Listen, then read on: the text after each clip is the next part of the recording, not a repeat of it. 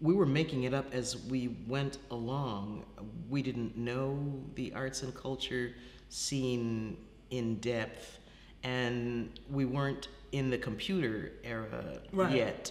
So it wasn't like we could like click on somewhere and find out what's going on around town. So what we came up with was just a lot of networking.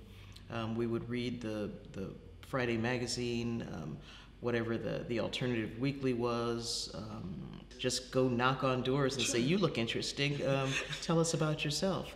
It wasn't like we sat down in a room and said, yes, we'd like to do an arts and culture show and here's our plan. We were just dancing as fast as we could to make it work, and by the end of the first year, I think we had a workable knowledge base of who was doing what in town and how to find more people. And the longer we did it, the bigger our Rolodex got. We were still writing down names and numbers on little cards and writing our scripts out on typewriters. But the longer we did it, the bigger our contacts got, and they told people and they told people. And at the same time that our show was growing, we were seeing that the arts and culture scene was growing too. There were more galleries coming online, more dance troupes, more exhibits in odd places that they hadn't been before. And so we tried as much as we could to not just stay up with what was current, but to figure out what would be the next thing coming, or who's somebody nobody's talking about, so we can be there to watch them grow, and it worked. Right, I was gonna say. I talk to a lot. I have a wide range of friends, and I think that they think because I'm in white environments a lot of times that, well, it's different. You understand. And they don't understand that, yes, I am allowed to be someplace, but there's a difference between being allowed to be someplace and being the demographic they're looking for. Yes, I have the right to walk into your restaurant. I have the right to sit at this counter, yes. But when I walk in, do I get a smile? Are you looking for me? Are you happy that I'm here? Are you happier that I've arrived? And I'm never wanted, I'm accepted. At least that's how I perceive it. And it's always polite and it's cool and everything's fine, but I know there's a difference. I know there's a difference. It's the difference between being family and guest. Yes, yes. I'm always a guest in this particular social house. Ooh. And that's That was heavy. ooh. That was heavy. With me being a androgynous queer black male appearing as something else, sometimes you're wanted and other times you're not. Oh my God, we have a gay black man here who looks like a woman, oh my God. And then there's the one who's always like, oh my God, for real? For real?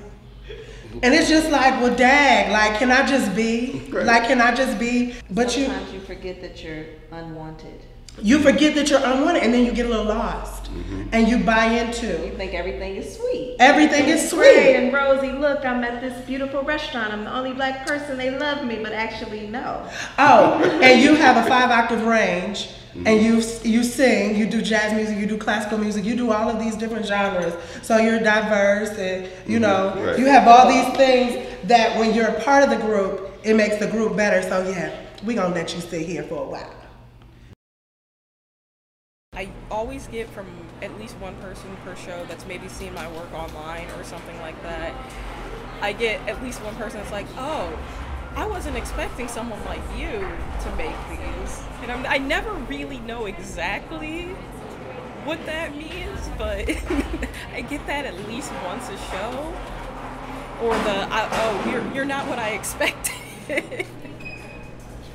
My other favorite one is like me having a conversation with someone, explaining how I make things, just like the same way I'm talking to you right now, and getting, which I talked to several other artists that get the same thing, you speak so well.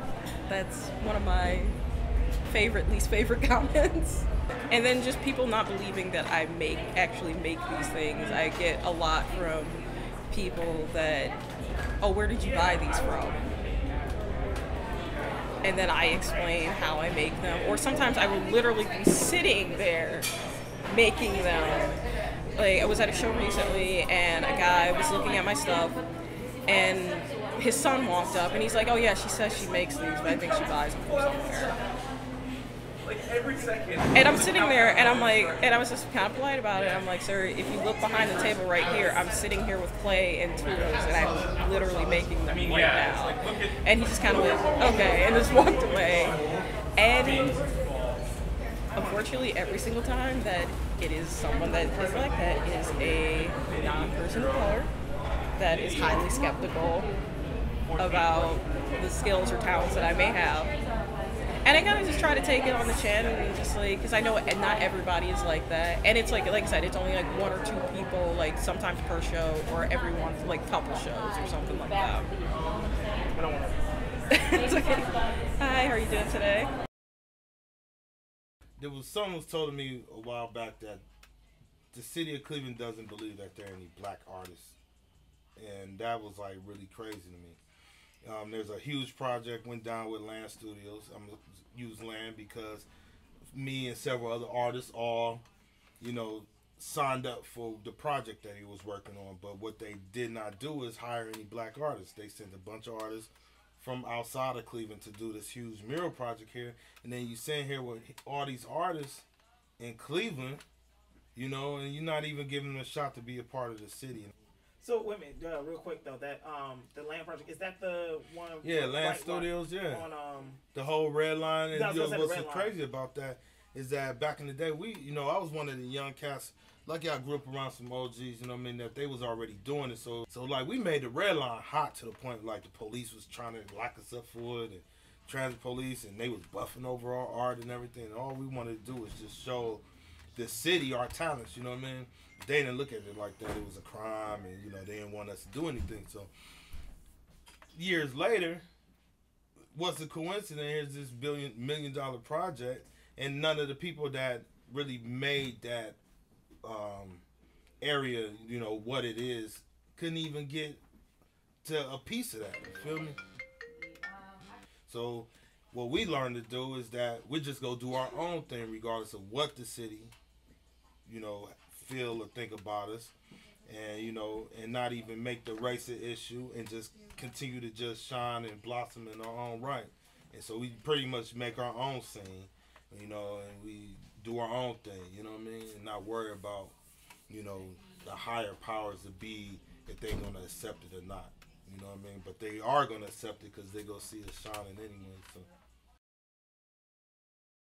am I not supposed to swear? You can swear. Oh, okay. I'm generally one of those people who just gives zero fucks about everything. So I write about my mental illness a lot, and one of the first few pieces I had out was about just race and gender in the psych ward. So that hits a lot of very taboo subjects all at once. Right. It's actually one of the articles I'm proudest of. But yeah, I feel like people do end up putting you in kind of a little bit of a corner. They don't know if you can write something else. Right. Especially being an activist and wanting to do journalistic work. I've literally read articles being coming out as an activist while you're a journalist, and I was just I think that's a very privileged thing to be able to do. To write about tragedies and police brutality and not do anything about it just seems kind of incomprehensible to me. I can write this fluff piece about 5 things not to do in a relationship. It just I happen to write also 6 other things about racism in America. I feel like people tend to box you in. Sure. And think of you as just an activist, and that's my primary goal in wanting to write, and a lot of mental health advocacy as well.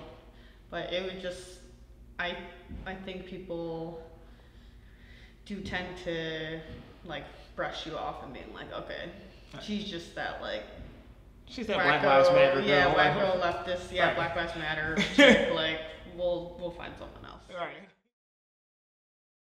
Queer tailoring to me is it's not sexuality specific. It's not sexual specific. It's or queer isn't like the original use of the word of being different and eccentric, odd. So it goes both into like queer people needing to have something specifically for themselves, whether they're wanting a more masculine fit on a feminine body or the other way around, but also for like somebody who wants studs on their jacket. I'll have folks come in who are like, you're the only LGBT centered tailoring shop in the Midwest. And it's like, why? Why is that? Like I like to say, I can't clothe all the queers.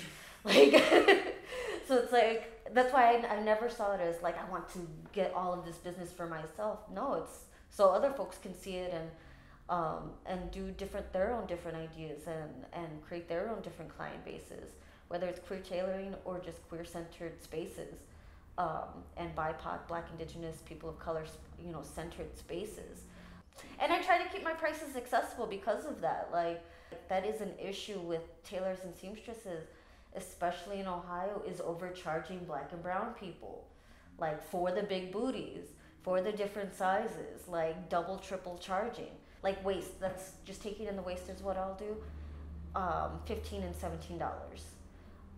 Other people will come in with like, oh, I just came from this place. They were trying to charge me $70 for this. And I'm like, no. Like, it doesn't have to be a luxury. There was a time when alterations, tailoring, it was just typical. It was normal. You went to the store, you got clothes, and you got it altered for yourself. But now it is seen as such a luxury, and especially if you don't look like the kind of clientele that they want to see in their business, then they're going to upcharge, and that's an issue.